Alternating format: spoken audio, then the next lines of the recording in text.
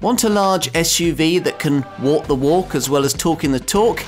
What about one that you probably aren't familiar with, SsangYong's Rexton W?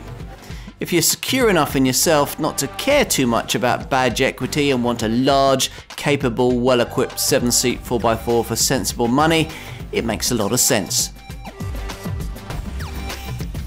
Increasingly, large luxury SUVs are all about image, all about badge equity, all about fashion, or at least most of them are. Here's one that's more practically grounded, SsangYong's Rexton W. Of all this South Korean brand's products, the Rexton is probably the one provoking most familiarity amongst UK buyers. Now, that's because it's been around so long, since 2001 in fact, sold in first generation form until 2006, when a Mark II version offered much the same kind of solid practical proposition. And much the same aging 2.7 litre Mercedes diesel engine, which remained thirsty and smoky even after the Koreans tried to clean it up in 2010. And that meant that the car couldn't even be sold here for most of 2013 because the power plant wasn't Euro 5 compliant. Forget all that now, the Rexton's back. Badged Rexton W, the end letter, a designation for its worldwide remit, a sales challenge that'll certainly be helped by the fact that this much improved car is now equipped with the key thing it always needed, a properly modern, efficient diesel engine.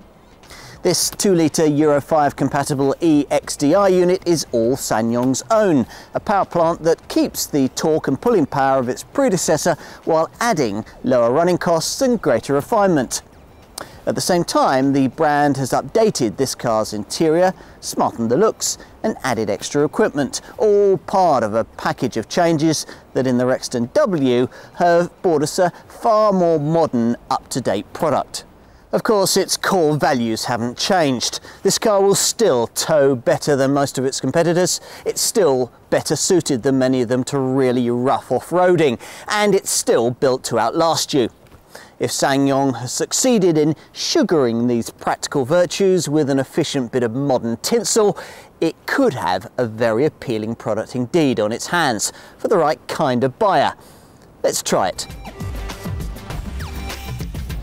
Modern SUVs are usually marketed as being very car-like. This one isn't.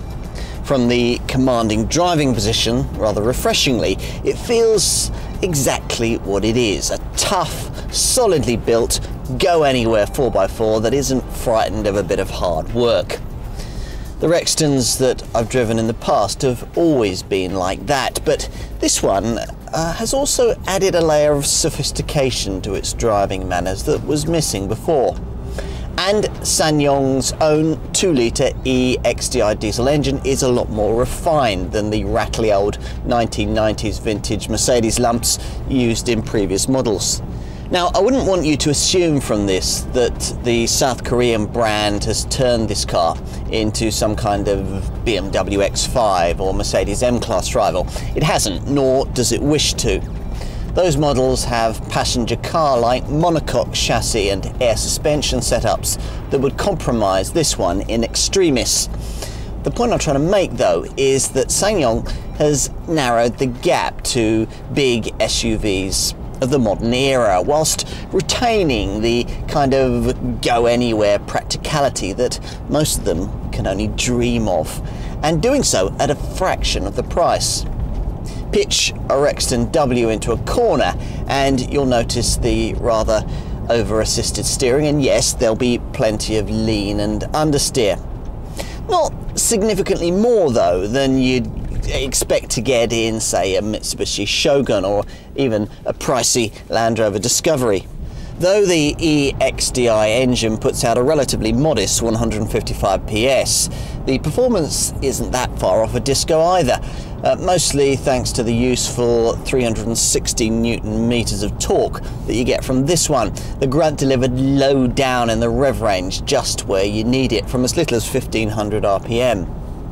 It's perfectly adequate to shift this car's hefty 2.1 ton curb weight, and it's the main reason why this car can offer such a useful 3 ton towing capability.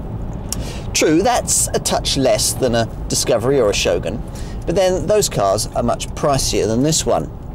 More relevant is the fact that a closer rival like Kia's Sorento or Hyundai's Santa Fe will only tow 2,500 kilograms. It all means that this SsangYong will make light work of hauling large caravans, horse boxes, boats or work trailers. It's not precious about getting up to its axles in mud either. You'd hesitate to take an X5, an Audi Q7 or an M-Class seriously off-road, and even if you did, you'd constantly be worrying about damaging the thing. Now, there's none of that here. The tougher the terrain, the better the Rexton likes it, thanks to its solid ladder frame chassis and heavy-duty low-ratio four-wheel drive setup that splits the torque equally between front and rear axles to provide all-round traction and ensure optimum grip even in the most challenging conditions.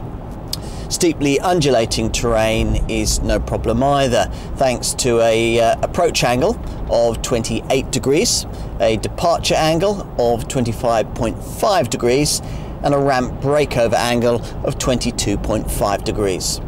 But of course, most of the time, you're going to be attacking the school run rather than the Rubicon Trail, and the paved road, as I've already suggested, is an environment that did prove to be a little alien to earlier Rexton models.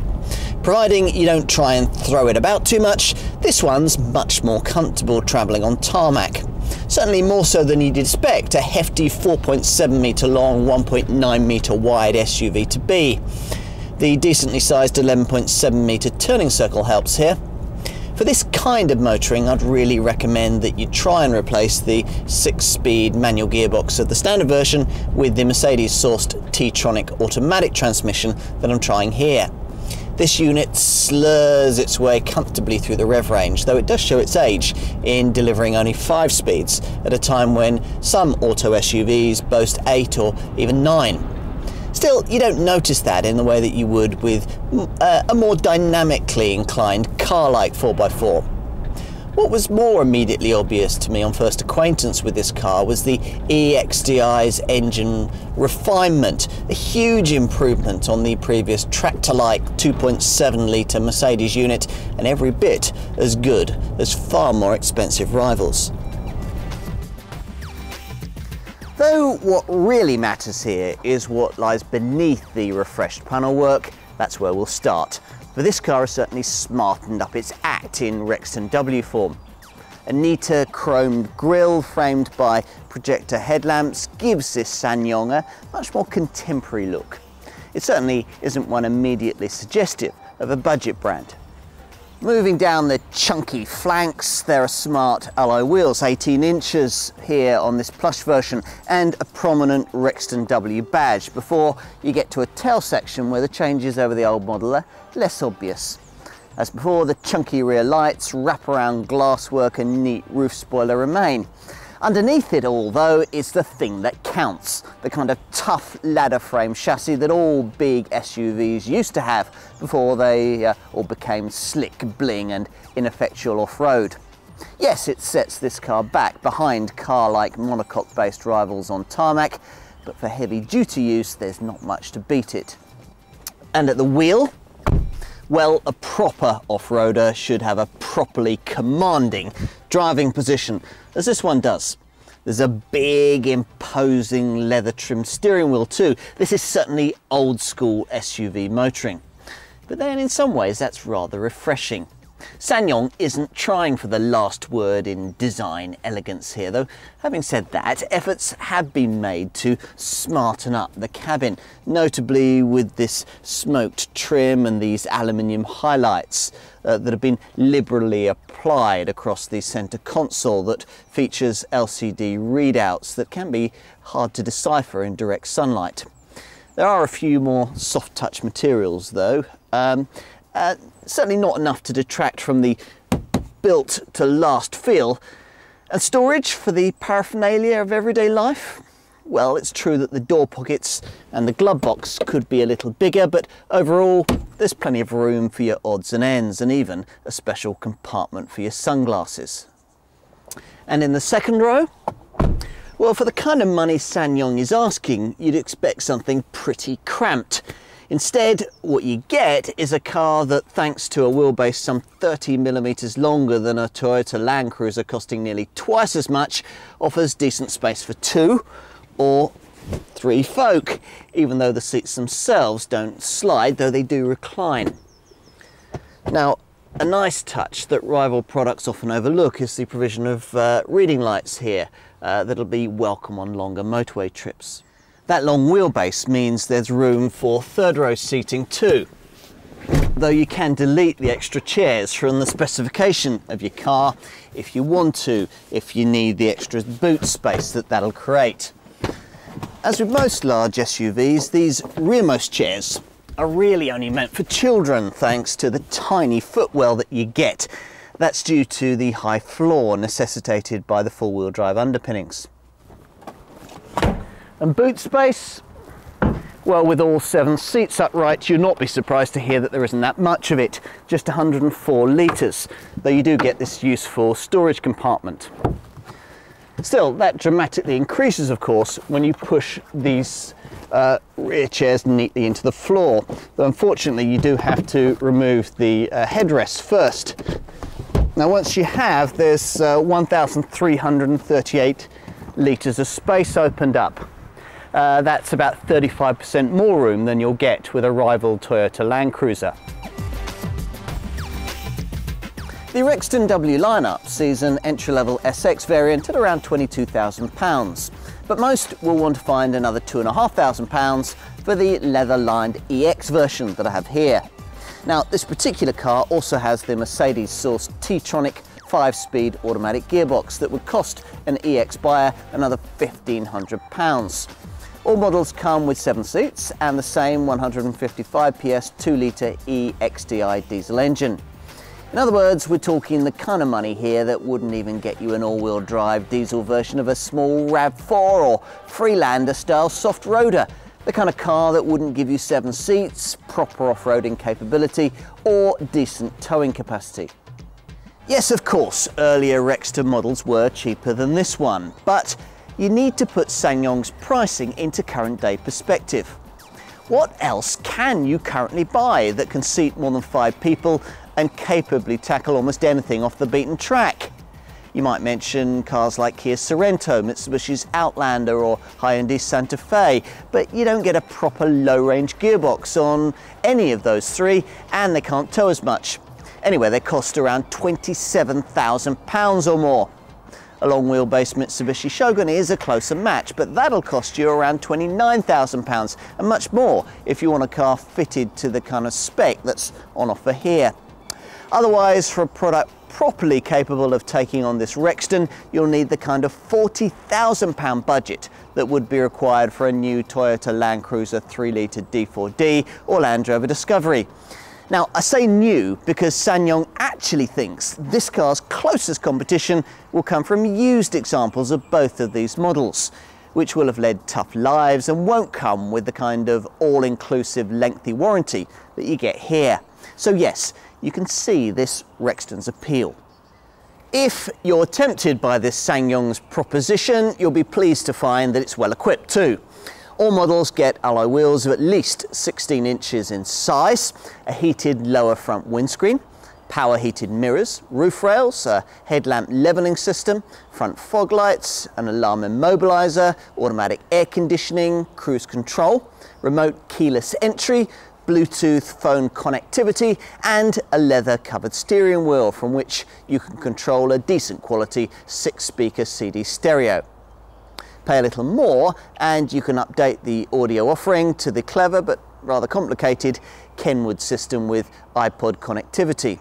Or you could go even further and for around £1,000 more get the rather fiddly Kenwood touchscreen sat-nav setup that I have here.